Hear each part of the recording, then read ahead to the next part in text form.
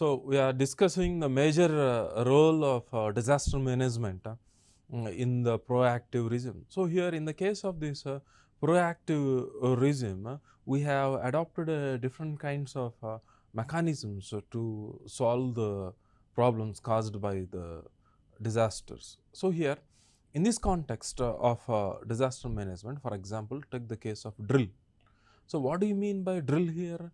Drill is a kind of activity being practiced by the people of a region on the basis of the vulnerability of the region, on the basis of the type of disasters. A kind of training is being given or necessary steps need to be taken so that they are made to practice. Drill means here the condition is they are made to practice to do it in such a manner. For example, you are living in a skyscraper, for example.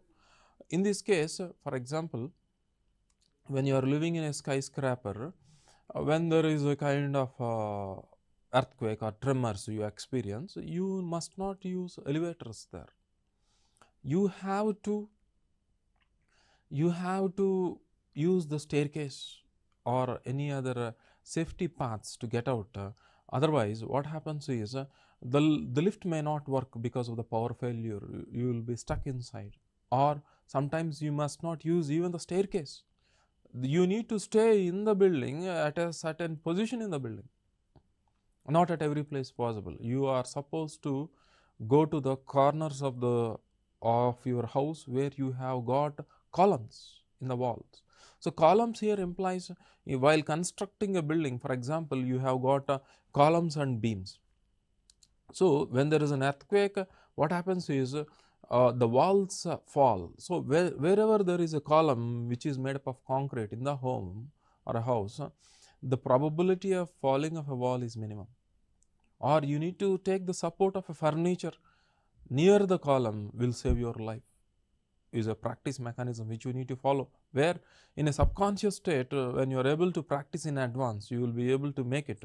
But when you do not have this kind of practice in advance, because we lose our consciousness, and what happens is subjecting to the impact of the disaster probability increases.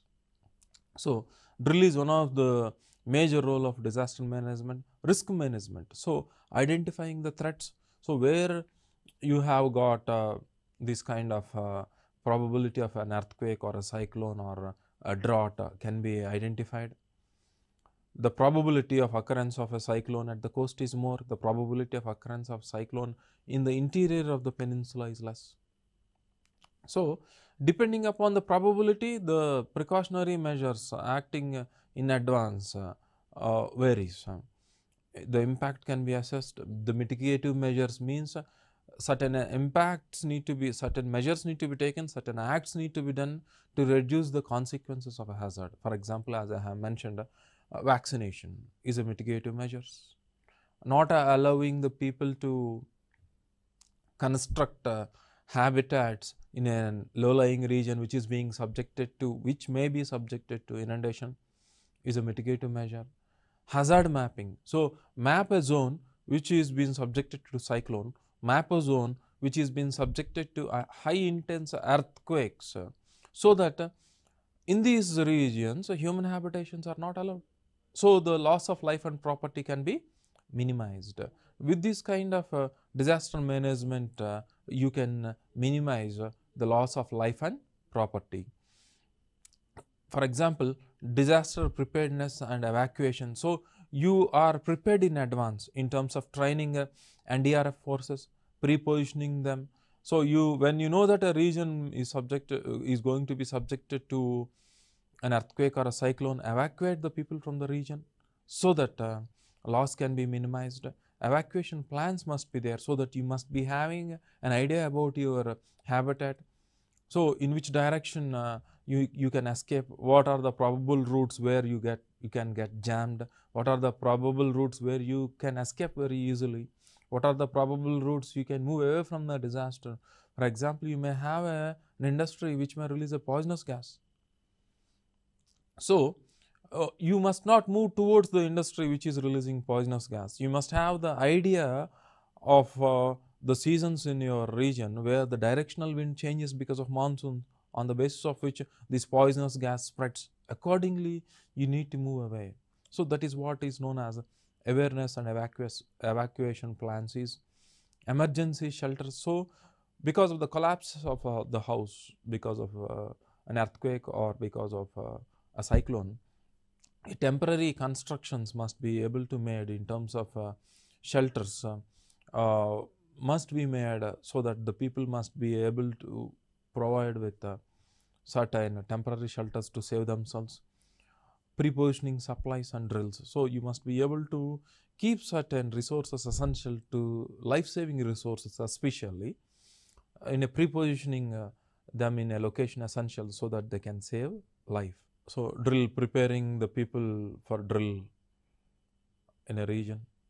So the fire personnel, what to do? For example, previously we don't have skyscrapers. Now we have skyscrapers in our metropolitan cities. So the mechanism to deal with a fire accident in a skyscraper is something different from an ordinary house. So the fire personnel, the fire brigade need to be trained properly accordingly. What are the fire safety mechanisms need to be followed in these kind of metropolitan cities? In the case of skyscrapers, etc., varies from condition to condition. So for a new change, a drill need to be made. So this is the way you need to escape from an earthquake. So you need, when the tremors are more, you must not run away passing through staircases or elevators where you may be impacted. So the best way to escape is using a strong furniture, taking it as a support towards the columns inside the home is the best way to escape if the tremors are high. So how to save the people who have been impacted by poisonous gases? First, you must be able to save yourself. So you need to have certain gaskets to support yourself, life-saving breathing in mechanisms in terms of oxygen. And the way you need to carry the impacted people, there is a certain mechanism which you need to follow.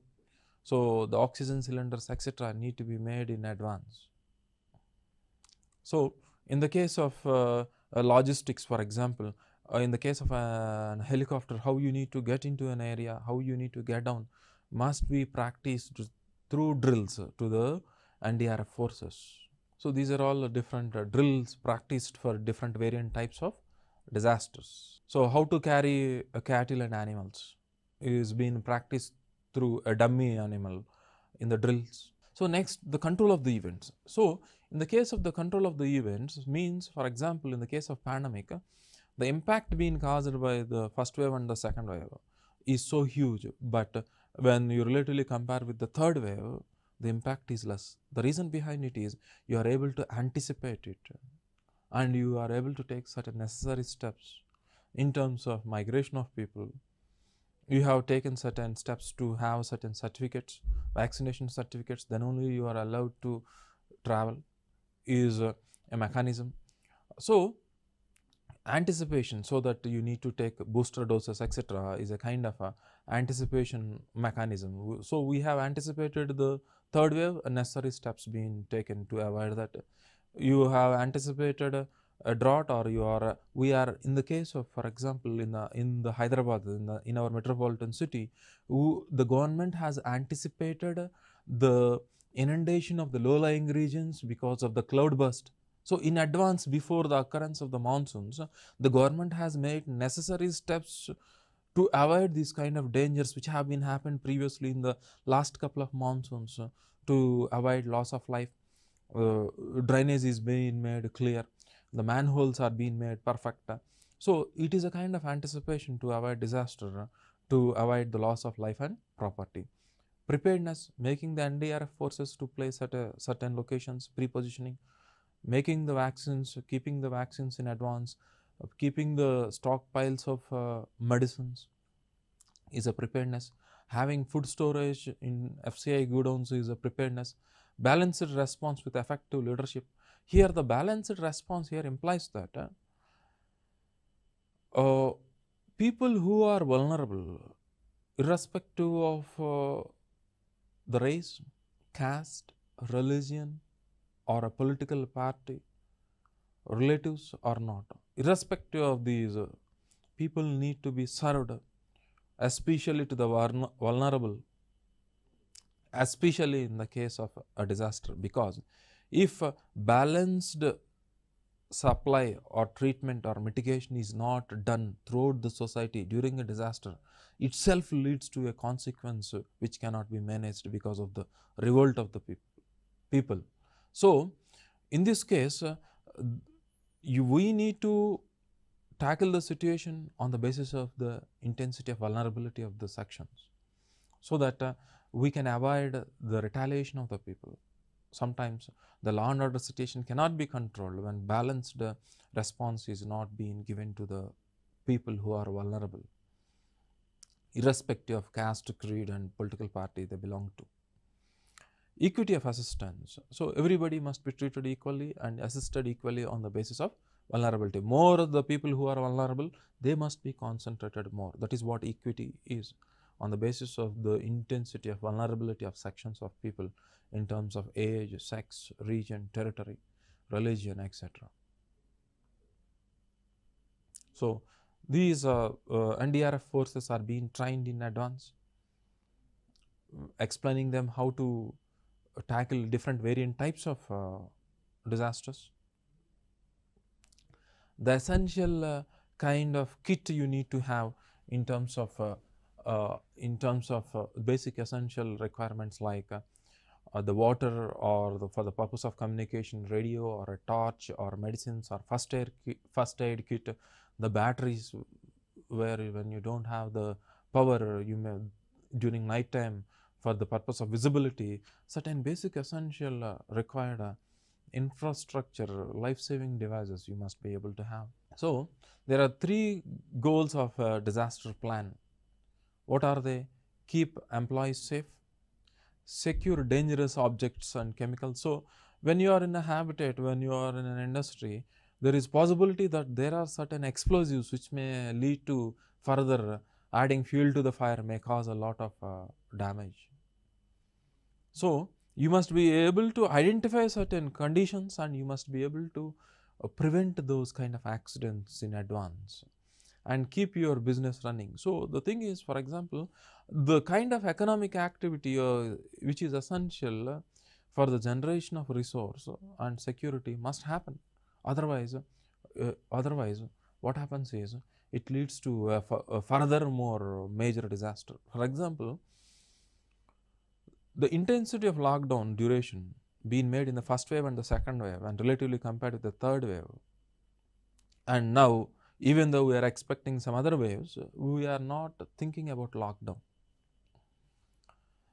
Why? Because when the essential activities need to be done in an economy which are essential for the survival of the society are must. When those are being arrested, the mere existence of the society itself will be questioned.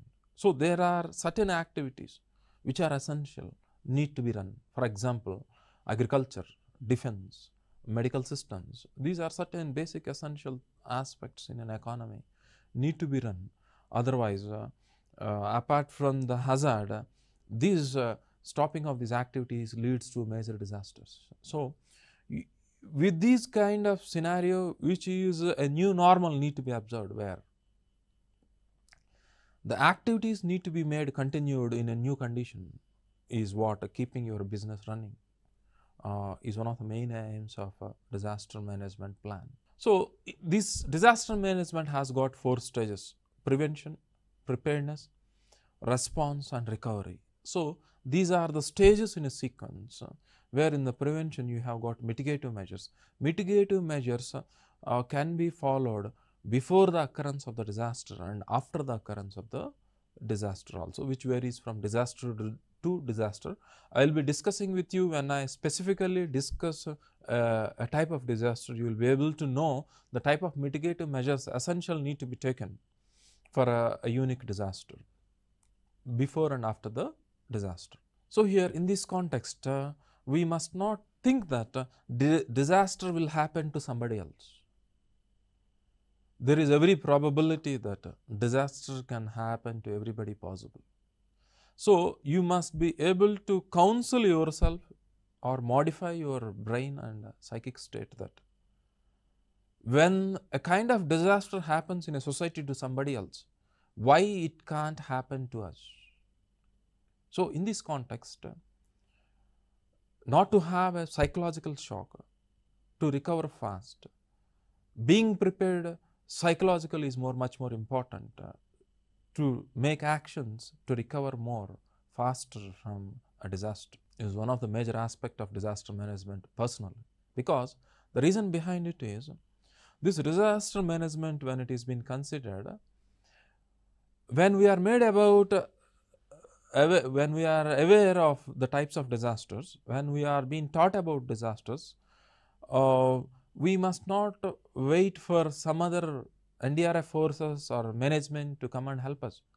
So, we need to know a kind of mechanism to save ourselves first, because when you are waiting for somebody else to save, you may lose everything else. So, in this context, we need to be prepared psychologically, physically, storing the essential preparedness, resources, inventory and logistics. In every aspect you must be able to think, because nature and man are unpredictable. Resource management is another aspect of disaster management. In this case of resource management, with the availability of scarce resource, maximization of their use must be the method of disaster management. So, this is one of the major aspect of disaster management. For example, to make you understand what is meant by maximization of resource means. For example, you have got a liter water when you are stuck in a cyclone somewhere else, you are isolated because of an earthquake or something else, when you are stuck in a room. So, drinking this liter water in a day may lead to death after a couple of days, but having a glass of water per day can make you be alive for 4 days with the same liter of water. So, in this context, with the minimum available resources, it might be water, medicine or food or what not, it must be judicially used in that circumstances to be alive, which varies from the normal conditions. That is what resource maximization is. These disasters are being classified on the basis of different, because these disasters are caused naturally and disasters are caused by man himself. So, the broad way of classifying disasters are natural disasters and man-made disasters, or otherwise also known as anthropogenic. Man-made are also known as anthropogenic. So, these natural disasters are triggered by natural phenomena. The examples of natural disasters are, for example, the cyclone, the earthquakes, flood, etc. can be given as an example of natural disasters. The pandemic can also be considered as a natural disaster. So, human factors are responsible for disaster. Example, floodplains. For example, in the case of floodplains, for example, when you are allowing a human habitation to construct in a region which is going to be inundated because of floods, it is a man-made disaster, because you know that it is going to be inundated, which can be avoided, can be considered as a man-made disaster in this context. So, in this case, what happens is environmental degradation may lead to disaster, or a disaster may lead to environmental degradation. There is possibility of both the ways. So, in this case, one of the major factors for a disaster, for example, environmental degradation. So, what is happening here? We are deforesting. The area essential in terms of forest cover is being depleted. Consequentially, what is happening to the percentage of carbon dioxide available is increasing. The availability of carbon dioxide, or the increasing in the percentage of carbon dioxide, is leading to greenhouse impact. Greenhouse impact is leading to global warming. Global warming is leading to the inundation of the low-lying regions because of the melting of glaciers. For example, poor farming practices is also one of the reasons for a disaster. For example, take the case of the kind of farming practices right now which we are doing. For example, when you are using intense use of pesticides, for example, which is not environmental friendly. leading to the percolation of the pesticides into the soil, killing the soil bacteria essential, because there is an essential soil bacteria like azotobacter or rhizobium etc. are essential for fixing the atmospheric nitrogen which is being made available to the plants. So, when you are using the pesticides which kill the essential microbiota essential in the soil, when they are being killed, fixation of nitrogen does not happen, the availability of nitrogen is less. When the availability of nitrogen is less, the agricultural production is less, the availability of food is less. When the availability of food is less, the survival rate for us will be questioned in future with these wrong agricultural practices. So, here overgrazing is a wrong agricultural practice which may lead to a disaster, because it is the vegetation roots which hold the soil tight, which helps in percolation rather than flooding of water, which helps in increasing the water table, which helps in supplying of water throughout the year through slowly dripping to the low-lying regions, because these higher catchment regions with vegetation acts as a sponge holding the water, dripping slowly throughout the day, throughout the year, avoiding floods and they also avoid drought in summer, avoids floods in rainy season. So, overgrazing has got such a kind of consequences. Deforestation has got such a kind of consequences. For example, demand for firewood. So, when you are degrading the forest for firewood, the consequences are the same. Excessive exploitation. So, in this process, for example, you are living in a building, just imagine, take the case of bricks or the cement or the iron in the concrete or the gravel or the metal in the construction, the granite stones. From where they have been derived? They are been derived through the exploitation and quarrying of the territories, forests, etc. In this process, you are destructing the environment, causing to disasters. So, excessive exploitation is one of the reason, deforestation is one of the reason, erosion is one of the reason. So, when you don't have vegetation, the topsoil is being subjected to weathering and erosion. When topsoil is being subjected to weathering and erosion, it leads to loss of nutrition. For example, we in our body have got iron, calcium, potassium, magnesium, sodium, many different kinds of elements which are being derived from the soil by the plants. We are consuming the plants in terms of food, leafy vegetables, fruits, rice, wheat, etc., which are supplying these elements essential with which we are being constructed. So, the material with which we are being made itself gets reduced when the fertility of the soil is being impacted because of erosion. Next is siltation and flooding, because when the catchment region is being subjected to high amount of weathering and erosional activity, what happens is this fills the river valley. When the river valley is being silted by the deposition of weathered and eroded material, the volume of the river valley decreases, leading to flooding very easily, because when the river itself is being filled with this mud, the river overflows when it rains heavily, leading to flooding and disaster. These are all the different environmental degradational factors because of improper management of environment. The next aspect is the man-made disasters.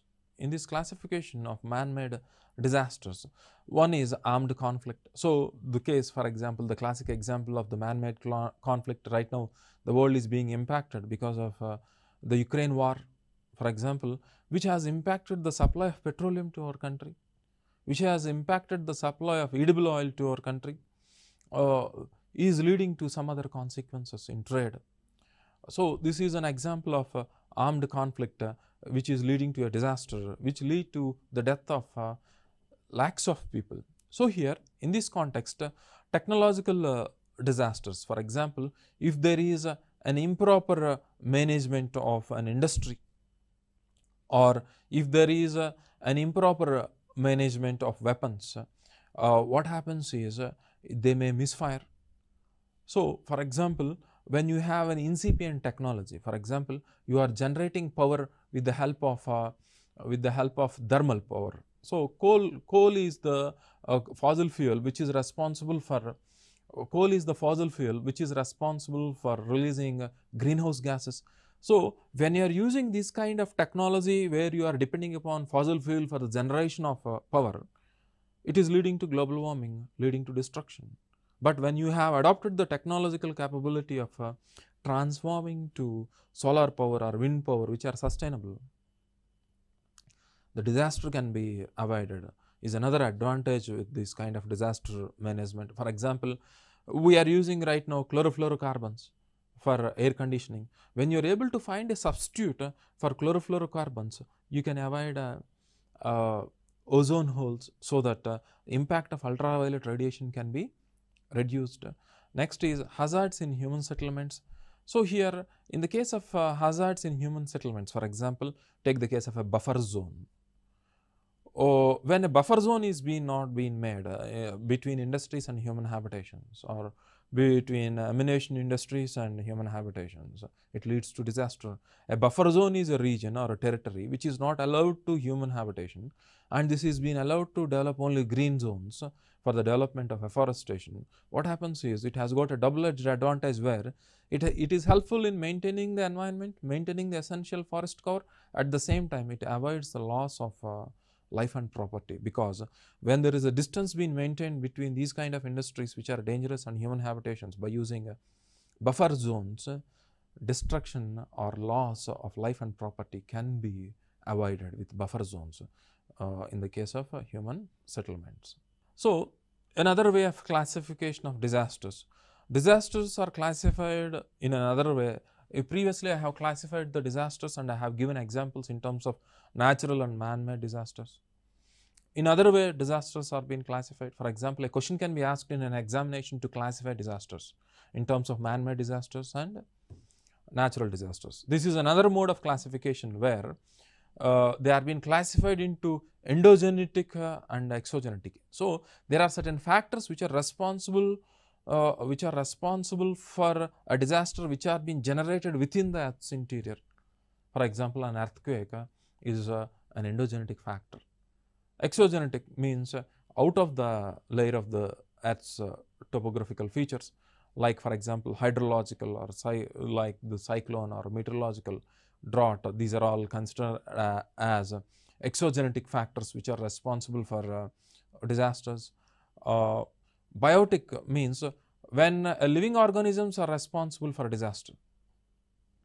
When living organisms are responsible for disaster, like microorganisms are considered as a biotic disaster. For example, the pandemic recently which we have experienced, the corona is an example of a biotic factor. A microbial like a virus is responsible for a disaster causing pandemic. So, it can be a plant or an animal or a microbe or considered as a biotic disaster. Anthropogenic includes which is caused by man, like for example chemical and biological explosions, warfare. These kind of aspects can be considered as a man-made disaster. So, when a question is being asked to classify on the basis of natural, man-made, endogenetic, exogenetic, biotic, anthropogenic or man-made is one and the same. Do not get confused between this. So, there are certain range of tools for disaster management. So, this range of tools of disaster management, friends, I will be discussing you in the next episode as far as range of tools of disaster management are considered. Thank you.